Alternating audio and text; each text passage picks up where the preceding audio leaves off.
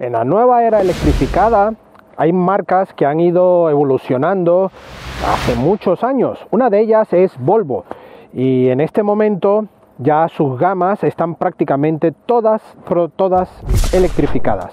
También ofreciendo sus acostumbradas berlinas, familiares, los sub y crossover que están tan de moda, pero es de agradecer que es una de esas marcas que mantienen los berlina y los familiares para los más puristas del mundo del motor y los no tan puristas, pero que les gusta este tipo de coches para el uso del día a día y practicidad familiar.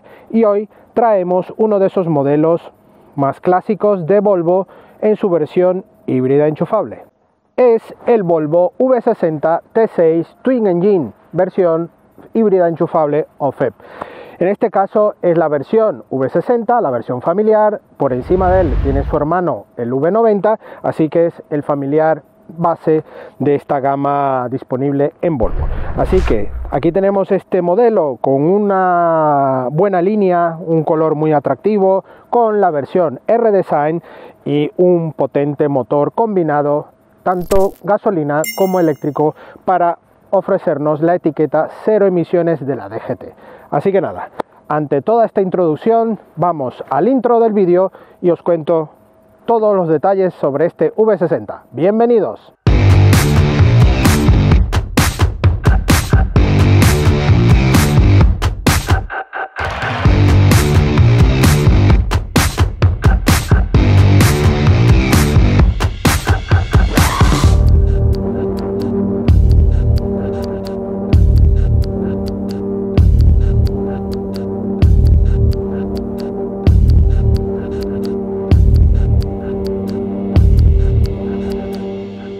Si quieres mantener la pintura de tu vehículo como el primer día, confía en los tratamientos cerámicos y de detailing de AWD. Si vas de parte de SuperMotor.Online tendrás una promoción especial, así que date prisa y contacta rápidamente con ellos para que tu coche esté como el primer día. Comenzamos nuestro repaso exterior de costumbre. Comenzamos por el frontal. Un frontal donde vemos un capó muy alargado con aristas marcadas hacia los laterales y unas ópticas delanteras full LED con el martillo de Thor como firma lumínica en LED. Un carenado bordeado por un toque en aluminio muy bonito, muy estilizado, y la ausencia de elementos en cromo en la parte baja del paragolpes. Un paragolpes con un diseño más deportivo y sensores delanteros incorporados igualmente en todo este paragolpes. La versión que estáis viendo en pantalla es la V60 R-Design. A día de hoy esta versión ya no existe. Han sido modificadas para ofrecer el mismo equipamiento pero con tres paquetes diferentes, ahora llamados Core, Plus e Ultimate. Bueno, en el lateral vemos la silueta de un coche familiar exquisita. A mí particularmente, yo soy un enamorado de este tipo de carrocerías. A día de hoy, en estas últimas generaciones que ya tienen ese toque mucho más bonito, mucho más cuidado, que no parece el típico coche lamentablemente fúnebre de generaciones anteriores, ¿no? En muchas gamas, pero ahora ya tienen aspectos mucho más deportivos, y aquí en esta unidad vemos que este R-Design le sienta, vamos, como anillo al dedo. Aquí vemos, bueno, un acabado que prácticamente no se ve nada de cromo.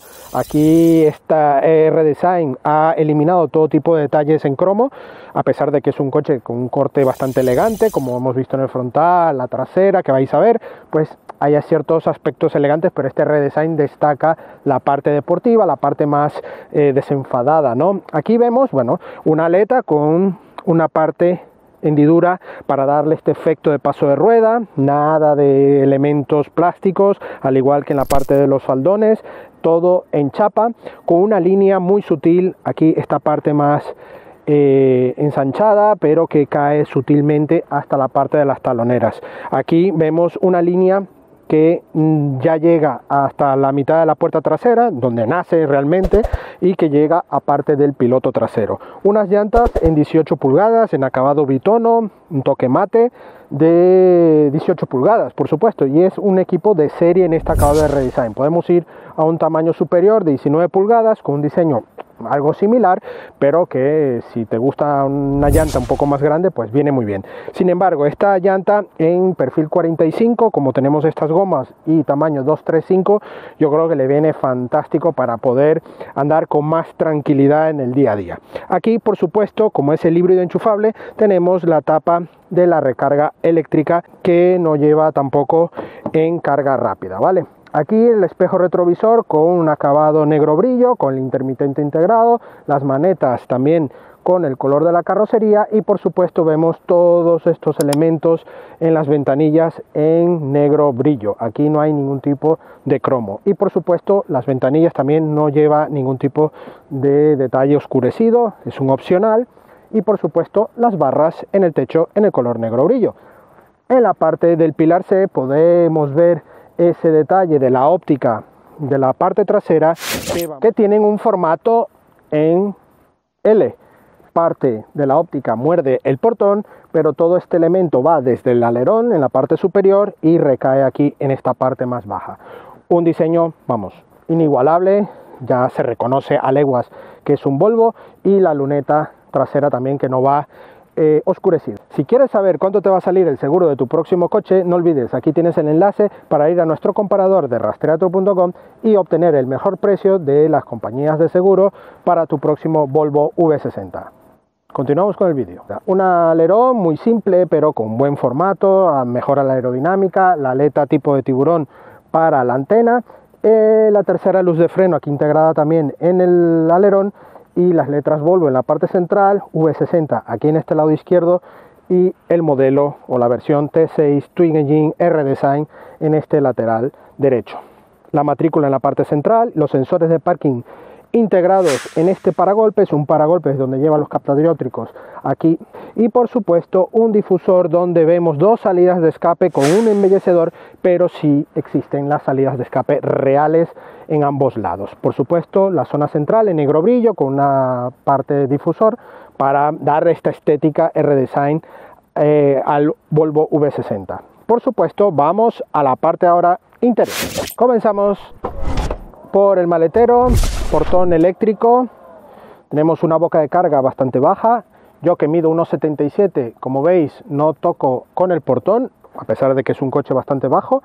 Y aquí encontramos este maletero muy bien optimizado, a pesar de que se reduce unos litros debido al uso de baterías en la parte baja, pues estamos en un entorno de 500 litros, 520 litros de capacidad mínima, que no están nada mal para un coche familiar de este segmento. Aquí vemos algunos gadgets como un conector 12 voltios, algunos ganchos en los laterales y huequecillos para guardar cosillas más pequeñas. Por supuesto, debajo de este suelo tenemos una zona un poco aprovechada para todo el tema de kit de emergencia, kit antipinchazos, el triángulo de seguridad y, por ejemplo, guardar el cable de carga. Pero es un espacio bastante pequeño para otro tipo de objetos de gran volumen. Por supuesto, vemos aquí una cortina de privacidad que podemos dejar en esta posición o elevarla de esta manera. Así que nos quedaría en uso de esta manera. Si no, lo retiramos y la podemos recoger e incluso retirar si no necesitamos esta cortina. Abatimos los asientos, tenemos muy buena capacidad máxima, pero si necesitamos únicamente llevar algo largo, tenemos aquí la parte central con una trampilla para dejar pasar este elemento que queramos llevar, unos esquís o algo por esa zona. Así que nada, dicho esto, vamos a las plazas traseras. Veamos las plazas traseras. Tenemos buena entrada y una calidad que se percibe en el momento que cerramos la puerta. Hay un ajuste y un toque bastante logrado, muy alto en este interior. Aquí encontramos materiales buenos al tacto y se respira, vamos, muy buena calidad. Aquí en cuanto a espacio, tenemos más de 5 dedos de separación a las rodillas. Yo mido 1,77, como sabéis. Espacios para llevar las piernas un poco más holgadas, más adelantadas, también podemos llevarlas sin problema. Y la banqueta recoge muy bien, tiene un buen formato, un buen mullido, es bastante, pero que bastante confortable. En cuanto a elementos de climatización, llevamos aquí en el pilar B dos salidas de aire para favorecer esta este uso de las plazas traseras. ¿Por qué no lo lleva en la parte central? Bueno, básicamente este coche, aunque está concebido como un 5 plazas, porque la plaza central se puede usar, pero yo creo que es más testimonial, está claramente al uso para algo muy puntual, ¿vale? Debido a que tenemos aquí una consola y un túnel bastante elevado, un túnel que, bueno, nos va a permitir, vamos, ir sí o sí con las piernas abiertas, y hace que esta plaza central sea, vamos, en líneas generales prácticamente un 4 plazas. Aquí en la zona central sí que llevamos un conector 12 voltios y calefacción, los botones de la calefacción de los asientos traseros, así que está muy bien. Bueno, no llevamos ningún tipo de carga USB para los dispositivos, pero sí llevamos un conector 12 voltios. Aquí 2 bolsillos en los respaldos traseros para llevar objetos y unos pequeños huequecillos para botellas de mediana dimensión justo en la parte baja de la puerta.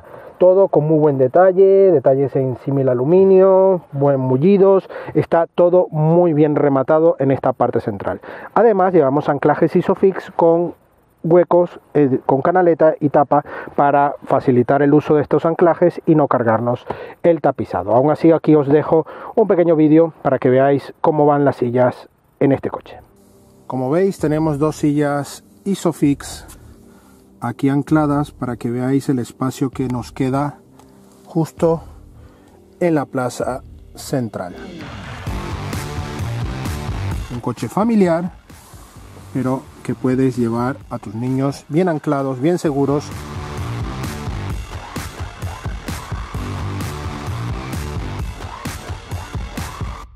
Por supuesto, aquí en la parte de la plaza central podemos ir con relativa comodidad. Tiene un mullido en la parte de la base bastante cómoda, es confortable. Sí que la parte del respaldo es más incómodo, más duro, debido a que llevamos el reposabrazos e incluso la trampilla para dejar objetos largos. Pero aquí, como os he dicho, el túnel central es muy elevado y invasivo y no podemos juntar demasiado las piernas, así que invadimos el espacio a las personas de los laterales. Así que nada, visto todo esto, vamos a la parte delantera. Veamos las plazas delanteras. Obviamente el coche es bajo, así que tenemos que tener cuidado con la cabeza. Y una vez más, aquí se nota el ajuste de este coche junto con los materiales, los buenos acabados, que hay muy buena calidad en este interior. Vemos un salpicadero en formato horizontal con algunos elementos en vertical para romper un poco esta línea, ¿no?, de diseño. Por supuesto, en la parte central con una pantalla en vertical, como estamos acostumbrados en estas últimas generaciones de Volvo, para la parte multimedia, y 2 aireadores también a los laterales, también en formato vertical. En la parte más baja sí llevamos unos accesos rápidos como el volumen, el play, el pausa, la parte de desempañantes, para tenerlo allí un poco más a la mano. Los warning también están integrados, y otro botón justo aquí debajo de la pantalla vertical que nos permite tenerlo como botón home o inicio para llegar más rápidamente al comienzo de toda esta pantalla. Una pantalla que, bueno, luego ves aquí un poco de detalles de funciones del vehículo. Tenemos la parte de resumen, tanto el navegador, radio o multimedia que lleves conectado, el móvil también conectado, el estado del coche, y luego una parte donde ya encontraremos las aplicaciones y un poco más de detalles para seguir haciendo uso de esta parte multimedia. Sobre todo la parte principal, que es donde tendríamos que prestar más atención, es en la parte de sistema de seguridad, por supuesto, de ayudas a la conducción, que podemos desactivar o activar con un solo toque. Eso viene muy bien y está muy simple para identificarlo, ¿no?, con una iconografía bastante legible. Pero tenemos 2 opciones, que es para la parte híbrida enchufable, donde tenemos la recarga por el motor térmico Charge o el botón Hold para ahorrar la batería. Esto en la parte dinámica os comentaré más al detalle. Por supuesto, aquí vemos un salpicadero con detalles en cromo, detalles muy bien rematados, que, bueno, le dan ese toque de calidad a este interior indiscutible. Una consola central también con buena terminación. Hay exceso de negro brillo, por supuesto, en esta zona y en esta zona. Una palanca de cambios, en este caso en cuero. Aquí el botón de encendido, que es un pequeño botón que gira.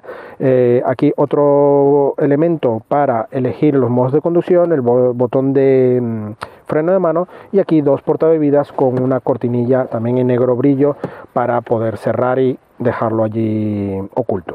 Aquí una guantera que también nos sirve de posabrazos, y una pequeña, pero muy pequeña guanterilla engomada con dos conectores USB y un conector 12 voltios. Aquí, como veis, llevamos nuestras gafas y prácticamente es la altura máxima permitida para llevar cosillas ahí. Eso es lo que he hecho en falta en este interior del V60, que no tenemos mucho espacio para guardar objetos, ya que toda esta consola es muy elevada, pero con muy poco sitio para guardar objetos. Sí tenemos las bandejas de las puertas para botella de gran dimensión y algún objeto más pequeño. Por supuesto, también buenos acabados, buena distribución, todo muy bien ubicado. Aquí un volante grueso, bueno, redondo, no tenemos ninguna parte achatada, con la zona central con el logo de Volvo, y por supuesto los dos radios multifunción con negro brillo, y por supuesto algo más de detalle en cromo por los alrededores. Aquí en el tercer radio llevamos otro espacio en negro brillo con el emblema R-Design, que es la versión que estamos probando. Un cuadro de instrumentos digital donde se puede configurar de algunas maneras a vuestro gusto, para llevar el mapa, llevar información de ordenador de a bordo. Unos pedales también de buen acabado en aluminio que le dan ese toque especial. Y por supuesto, ¿qué os parece si vemos si esta etiqueta cero emisiones y este motor de 341 caballos nos puede dar mucha alegría en la carretera? Vamos a verlo. Bueno amigos, ya vamos al volante de este Volvo V60 T6, el híbrido enchufable de esta gama V60, la gama familiar inicial de estos modelos de Volvo. Tenemos luego el V90, que por motivos un poco particulares no pudimos probar, porque era justo la unidad que íbamos a probar, la V90, pero por fallos técnicos por parte de la marca tuvimos que ajustarnos a este V60, pero que tampoco viene mal, porque ya teníamos ganas también de traer al canal esta gama renovada del V60, así que bueno, en breve esperemos traer el V90 al canal. Pues este V60 T6 Twin Engine de versión híbrida enchufable trae dos combinaciones, por supuesto, combinación gasolina y combinación eléctrica. Por parte de gasolina es un motor 2.0 turboalimentado de 253 caballos, y luego tenemos la parte eléctrica, el motor eléctrico de 88 caballos. En combinación nos otorgan 341 caballos. Recordar que las cifras nunca son exactas en cuanto a la suma, porque es una combinación, hay restas también, en fin, da una combinación en total de 341 caballos. Un par de 590 Nm, que bueno, da unas cifras asombrosas en cuanto a aceleración, porque es un coche que acelera por poco más de 5 segundos de 0 a 100, 5,4, igual aquí os dejo los datos. Pero son cifras muy atractivas para un coche que pesa más de 2 toneladas y que tiene un corte familiar, un corte más de hacer kilómetros, ¿no? Es un coche con muy buena insonorización, un coche muy suave de llevar gracias a un convertidor de par como caja de cambio automático de 8 relaciones. Una caja de convertidor de par que nos otorga ese confort y esa tranquilidad, esa suavidad de conducción, ¿no? Típica de un coche de esta calidad premium, un coche con un corte para devorar kilómetros, pero que si buscas por tener este aspecto más deportivo en esta unidad, que tenemos la versión y el acabado R-Design, pues es más que todo pintor, ¿no? Un toque más deportivo, pero que es un coche que sí, que tiene buena pegada, pero no tiene ese aspecto y esa contundencia deportiva, sobre todo en la caja de cambios. Una caja de cambios que busca más el confort e incluso la parte más contenida para los consumos. Unos consumos que ahora hablaremos más adelante, pero que están en una horquilla según cómo lleves el pedal del gas.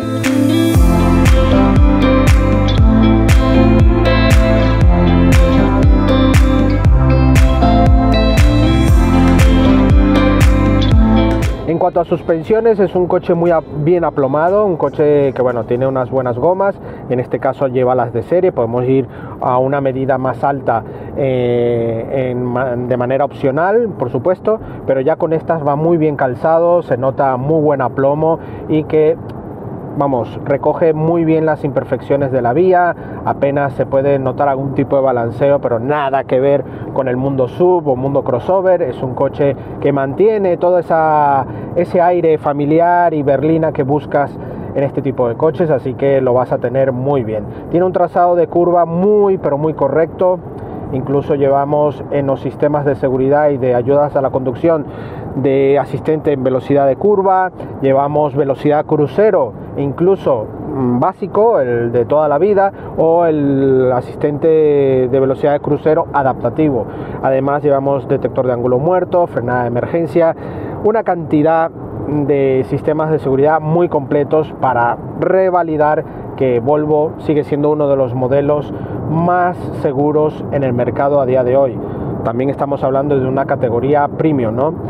En cuanto a frenada, tenemos una frenada contundente que, a pesar de que no sientas una contundencia en el pedal, sí notas que el coche frena inmediatamente. Es una frenada muy buena, no hemos acusado ningún tipo de fatiga. Tenemos la zona regenerativa. Si acusamos aquí en la palanca de cambios un poco hacia abajo, ya tendríamos el modo B, el modo regenerativo, que obviamente nos ayuda a llevar el coche en un modo llaneo, pero que poco a poco, a medida que va bajando la velocidad, va intensificando esta parte regenerativa, algo que ayuda bastante a cargar la batería y a tener algo más de autonomía en modo 100% eléctrico. Aquí en los modos quiero hablar un poco y voy a intentar ser muy resumido para ver si me entendéis rápidamente el concepto de este coche. Este coche, para llevarlo en un modo híbrido,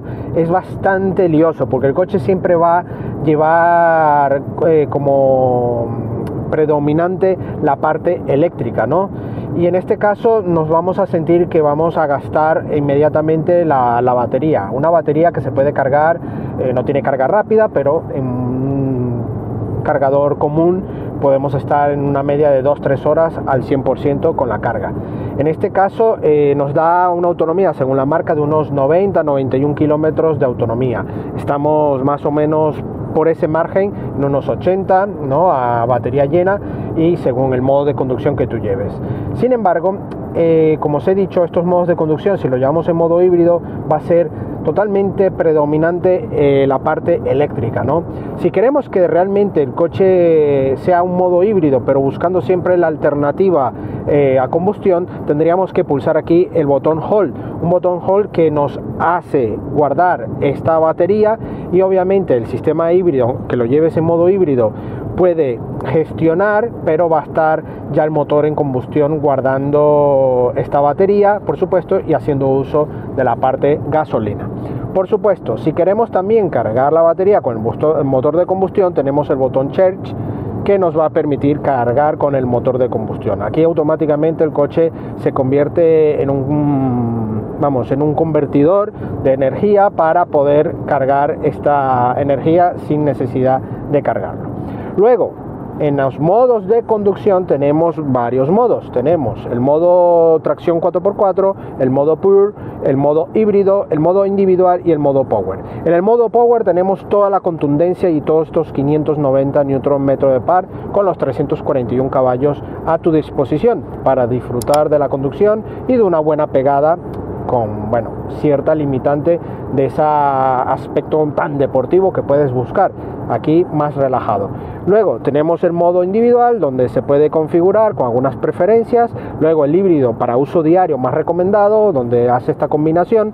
Tenemos el modo Pure, que es el modo de conducción eco, para ir más relajados y buscando unos consumos más contenidos. Y tenemos la tracción 4x4, una tracción 4x4 en esta unidad que permite tener algo más de seguridad y de pegada al asfalto, sobre todo en conducciones extremas. Aquí no hay una contundencia campera ni busques nada de ello, porque el coche no tiene ese objetivo, ¿no? Si quieres ya algo un poco más campero, ya tendríamos que ir al cross country de esta gama del V60, con sus respectivas gamas de motorizaciones disponibles, que tiene un poco más de altura al suelo y bueno, toda esa parte, pues ya tendrías un coche un poco más campero, si es lo que necesitas, ¿no?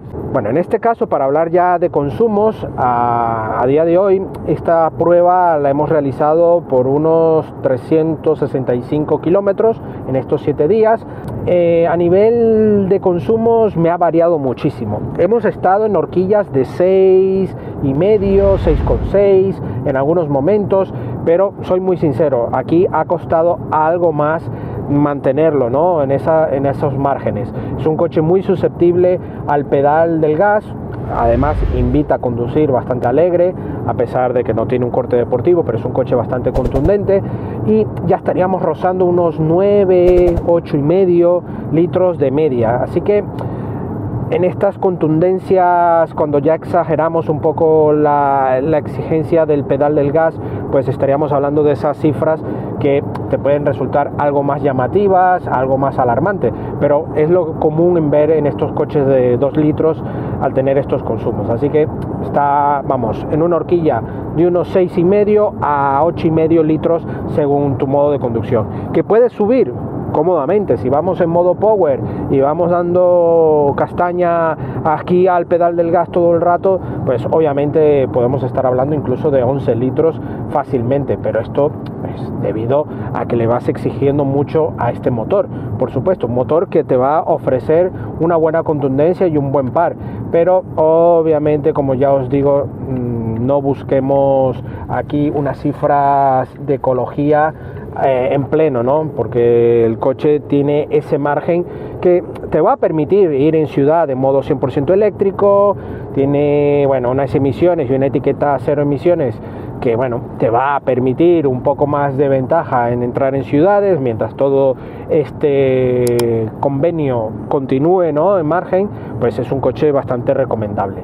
El puesto de conducción es muy cómodo, muy confortable. Estos asientos, como os he dicho antes, en la parte interior recogen bien, tienen buena sujeción, además tiene este apoyo en la parte de las pantorrillas también muy cómoda, así que es un coche bastante bueno en cuanto a comodidad y a confort. Incluso para llevar familia, ya habéis visto, también muy cómodo. La parte multimedia y cuadro de instrumentos está muy bien ubicado, con buena usabilidad. Como todo sistema te tienes que hacer con ello, por supuesto, pero ya luego que te haces con ello es muy intuitivo, todo muy fácil, con botones rápidos. Vamos, que en 2 toques, como mucho 3 toques, ya tienes todo configurado. Esto a día de hoy también en la parte multimedia ya muchas marcas están buscando esta usabilidad para que, a pesar de que tengamos que recurrir a pantallas como aquí, que solo tenemos algunos accesos rápidos e independientes, pues que sean con los menos toques posibles y que al momento que ya te hagas con ello ya esté todo solucionado.